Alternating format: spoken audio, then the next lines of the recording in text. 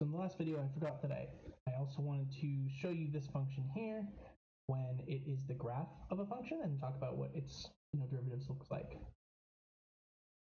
Let's switch over to Desmos. So here I have my function, and now I do want to think about the derivative of this function. So when this function is decreasing, right, we said that means that it has negative derivative, right? What does that look like, right? At this point, x equals -1.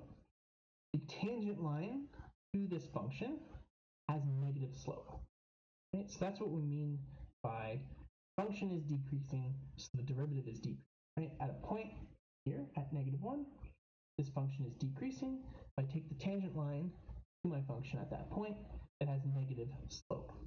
That means the derivative at that point is negative. Okay? Same thing happens over here. Right? If I take x equals 1, that's a place where my function in red is decreasing. All right, and if we look at the tangent line to my function at that point, it has negative slope. That means the derivative there is negative, which corresponds to when that function is decreasing. Right? Then on the other hand, we have this point here in the middle, right? At x equals 0, function in red looks like it is increasing, right? So we take the tangent line for our function at this point, and it has positive slope, which means that the derivative is indeed positive there. Okay? And then at these two critical points, right, if I take the tangent line, it's perfectly flat sloped. Right? So it has 0 slope. So this is a place where the derivative is 0. Same thing down here. Right? If I take the tangent line at this kind of minimum little like valley center here, right, the tangent line to the function at this point is flat. Right? It has 0 slope. That means that the derivative at that point is 0.